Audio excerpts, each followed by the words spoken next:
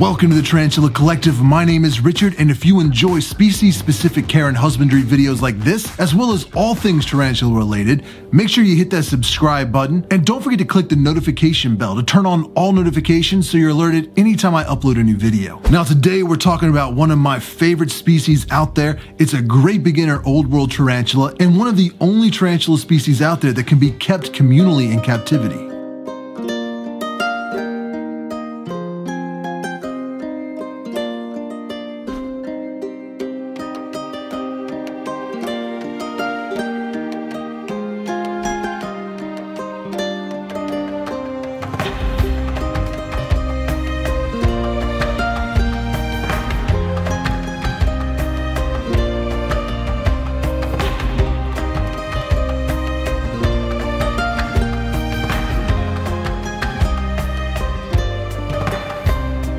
The Monocentropus balfouri, known commonly in the hobby as the Socotra Island Blue Baboon, was described by Pocock in 1897 and is an old world terrestrial species that is native to the island of Socotra, about 150 miles east of the Horn of Africa. This area has a tropical to semi-desert climate with fairly moderate temperatures and rainfall. Being from this island and secluded, this species has evolved in ways unlike other tarantulas. First, they have a very identifiable color pattern that makes them very recognizable. Also, they are known as the most communal tarantula in the hobby, as they have evolved into living in close quarters in their natural habitat. Though they haven't been witnessed living communally in the wild, they are one of a very few species of tarantulas that can live communally in captivity. This species has a medium growth rate, with females reaching a maximum diagonal leg span of 5 to 6 inches within a few years, while males are a little bit smaller. There is some sexual dimorphism in this species, but it is not the most reliable way to determine the sex of your specimen.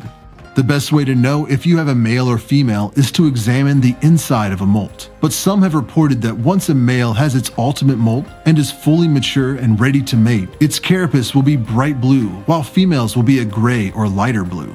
The reason that this isn't the best method is that I have seen many reports online from those with first-hand knowledge saying their males never develop the bright blue carapace upon maturing. These spiders have a fairly mellow temperament for an old world tarantula. They can be very fast and are prone to bolt when startled or when they feel threatened. But in general, they are relaxed and laid back, especially with other specimens in a communal setup, having been observed by many keepers sharing a roach or cricket as they feed.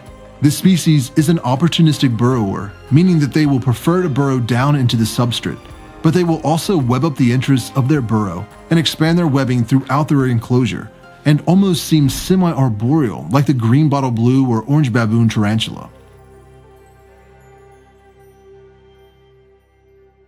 One of the amazing aspects of this species is that not only can they be kept communally, but you can keep them with other M. balfouris from different egg sacs. And there have even been multiple reports of people beginning communals by mixing slings and juveniles. It is probably best when deciding to keep specimens of different sizes together communally to make a new enclosure and move everyone into the new home, as opposed to just dropping them into an enclosure that one tarantula has already settled into. And it seems that once a female has matured, if she is not already in a communal setup, she will be less likely to adjust and may not be able to cohabitate peacefully with other specimens. And it is definitely not recommended to try to house a mature female and mature male together if they were not raised together in a communal setup.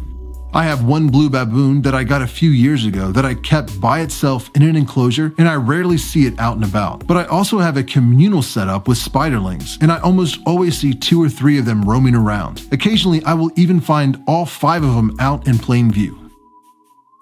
I keep my spiderlings in my usual spiderling acrylic enclosure that is taller than it's wide. I fill it half to 3/4 with substrate like cocoa fiber, peat moss, or a mix of the two, and provide a water dish, a hide, and a few little branches or plants for the spider to use as anchor points for its webbing. I keep the water dish full, and once every week or two will overflow the water so the corner of the enclosure has damp substrate to help keep things a little more humid than the ambient humidity of the room. If I didn't have a water dish or it's too webbed over, I will drip water on its web every couple of days, but not too much so I avoid flooding its burrow.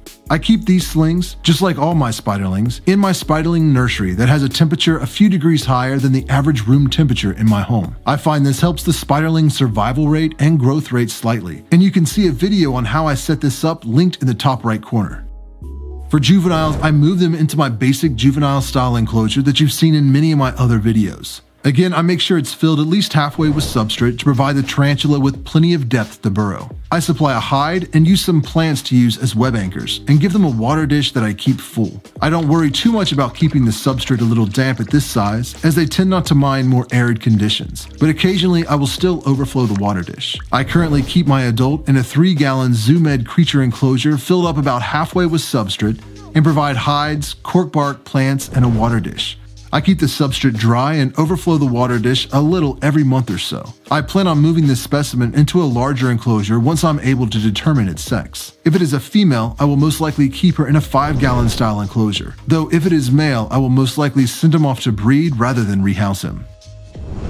A good rule of thumb for enclosures for tarantulas of any size is to make sure that there is a minimum of 3 times the leg span of the T in the surface area of the enclosure. As for my communal, I keep my 5 spiderlings in a small acrylic enclosure similar to the size of my normal juvenile enclosures. This was actually the enclosure they were originally housed in when I purchased this communal from Fear Not Tarantulas at the NARBC in October of 2019. As for the final enclosure for my communal, as they mature into adults, I've not got that far yet, so you will need to keep watching to get updated on that aspect of their husbandry. Though you can check out Tom's Big Spiders, Dark Den, or Tarantula Haven for more info and experience on how they keep their communals. I will have links to their videos down below in the description, so be sure you check those out. As far as feeding is concerned, I started my first spiderling out with flightless fruit flies or flower beetles twice a week, but once it was over a ½ inch, I started feeding her 1 or 2 small crickets every 5 to 7 days. They are voracious eaters and will quickly take down prey, though sometimes they can be a little skittish and will run and hide when I open the enclosure, and they're not easy to coax out. On those occasions, I will drop the feeder in the enclosure and check back the next day and remove any uneaten prey that's still in there. If the tarantula is in pre-molt,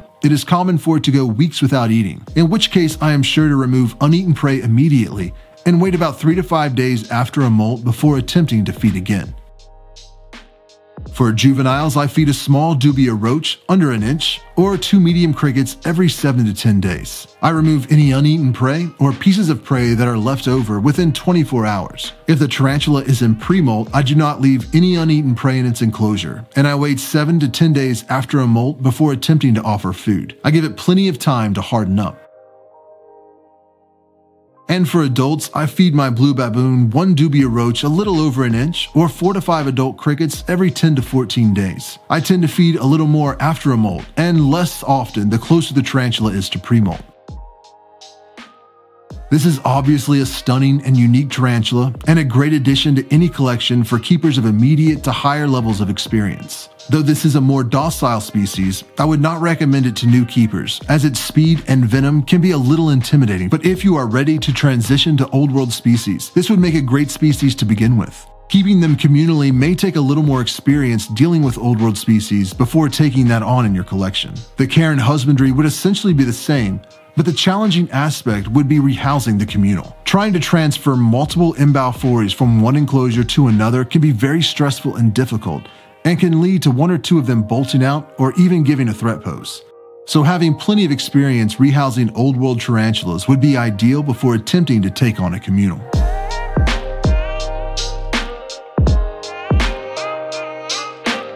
Well, this is a fascinating species, and I'm so glad I finally got my communals set up and running. As time goes on, I'll be sure to keep you updated and post videos about the progress of my communal. And I highly suggest checking out the videos I linked down below in the description if you want to get more info on the balfouri communals. Now, everything that I've shared with you here is my experience. This is just how I keep my tarantulas and how I feed them. I'm not saying this is the definitive way to feed or care for this species. You'll need to find your own feeding schedule, what works best for you and for your tarantulas. Some people feed their tarantulas more often and others feed them only once a month. It's really just going to depend on your schedule and your tarantula's needs. So use my experience as just a starting point and go out out and find other information from other sources and use this collective information to come up with the best strategy for caring for your tarantula. Well, if you enjoyed this video, make sure you hit that like button. It means a lot to me and it helps future keepers find this information further on down the line. If you want to support the channel, make sure you subscribe and share this video with your friends. I upload new videos every Tuesday for Tarantula Tuesday.